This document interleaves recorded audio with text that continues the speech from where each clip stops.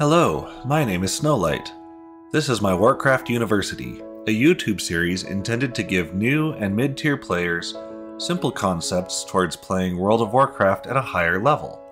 In this video we will discuss macros at the introduction level. At its core, macros are a way to perform multiple actions by pressing a single button. This can include things like casting a spell, using an ability, using an item, equipping an item, or changing stances for certain classes. It can also send messages to other players through whispers, party chat, trade channels, and other channels. It can even kick off emotes like wave, salute, bow, cheer, or other things like dancing or telling jokes. Nearly any action your character can perform in the game can be accessed through a macro, so they have the potential to be very powerful and very complicated. Indeed, we could spend an entire mini-series on different macros for different classes. For today, we'll stick with just the basics. In previous videos, we talked about the global cooldown. But just as a reminder, this is around a 1-second cooldown that triggers when you use most spells or abilities. This is a limiting device to help keep the game balanced, especially around combat. However, not all abilities will trigger the GCD. You can use any number of these abilities, or other actions, at the same time. As a short example, my priest has a Shadow Fiend macro that looks something like this. I'll break down this type of macro later, but the short version is that it calls out a short message, uses both my trinket abilities, casts Power Infusion on the target player in my party, and then casts Shadow Fiend. Of these actions, only the Shadow Fiend cast will trigger the GCD, so it must be last. The other actions can be in any order above that line. As you make your own macros, you should be aware of how the GCD will affect the abilities you're trying to cast. The most value from macros will come from using abilities and items at the same time. As we've mentioned a few times now, there are two types of abilities that we will look at: abilities from the spellbook and abilities coming from items. First, let's look at the spellbook. In your macro, add in the keyword /cast at the start of the line, like so, and a space character, and then shift-click on the ability you want the macro to cast. This will autofill the ability name. And now with items, it's slightly different. The items must have a use command, like you can see here, so instead of casting, we will /use the item, just like this. Again, you can shift-click the item if your cursor is in the right spot, and it will autofill the name. Just like that, you have your first macros. Slide this into your bars like a normal ability, and give it a try. Okay, let's take it up one level. By default, spells or abilities will be cast either on yourself or on your current target in the game. There are two ways in macros to override this.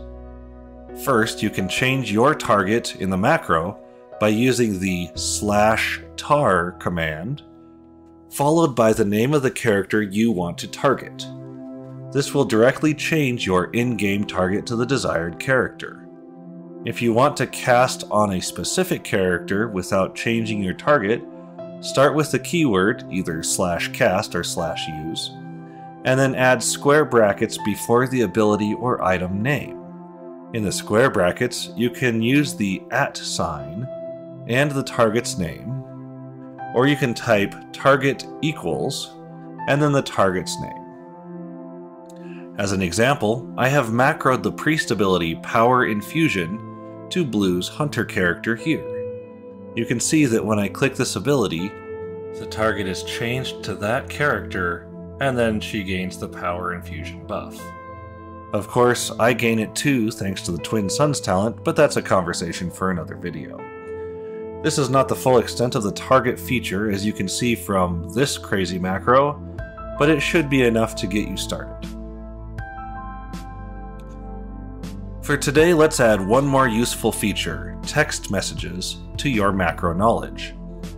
Especially in cases like we just demonstrated, it can be good to let another player know that you're casting a spell on them. Another case, if you're using spells like Polymorph or Sap or any other lockdown type of spell, it helps to let your raid members know not to touch it. For these kinds of examples, it works just like in the chat console. Type your desired channel, like /W for whisper, /P for party or /I for instance, /RA for raid, and so on with other channels. And then simply type in the message on the rest of this line like so. If you combine this with other items we have looked at in this video so far, you can make macros that will not only take an action, but lets the target know what you're doing at the same time. There are some cases, like these group messages shown here, where a purely text-based macro can still be useful to communicate so that your team knows what to do and when. The new profession system may bring this functionality more value to you. We'll have to see how it goes throughout Dragonflight. One last thing, when it comes to macros, remember that Blizzard has full access to review any macros you make. For most of us, this is not a big deal, since we generally will macro just a few things for those moments when it's really just go time. However, some people will take this to the extreme and build out macros to effectively perform an entire DPS rotation. This goes against the WoW terms of service, since it is more or less automating the game. Again, it's generally not a big deal, but just to keep this in mind for some of you more ambitious players. That about does it for this video. This only scratches the surface, but you should now be in a good place to start making your own macros. If you found this useful, please leave a like on the video or a comment with any questions or ideas so we can continue to work on this series. The subscribe button and the bell are there so you can see when new videos come out, if that is your desire.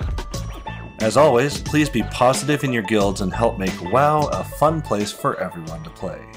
Goodbye for now.